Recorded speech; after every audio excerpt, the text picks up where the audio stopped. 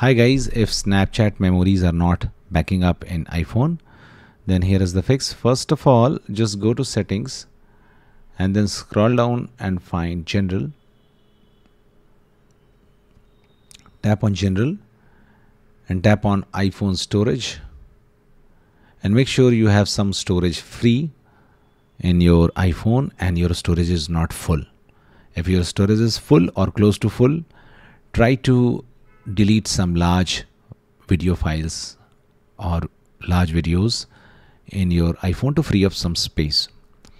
Now one more thing which you can do is open Snapchat and tap on this Bitmoji icon and tap on this gear shaped icon and scroll down and find privacy controls. Under this you can find clear data. Tap on it and just tap on clear cache and tap on clear and just open Snapchat again and see whether your issue gets resolved or not.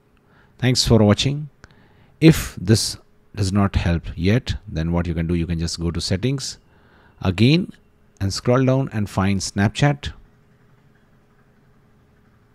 Tap on Snapchat and tap on photos and make sure you have full access. Okay, that's it guys. Please do like the video.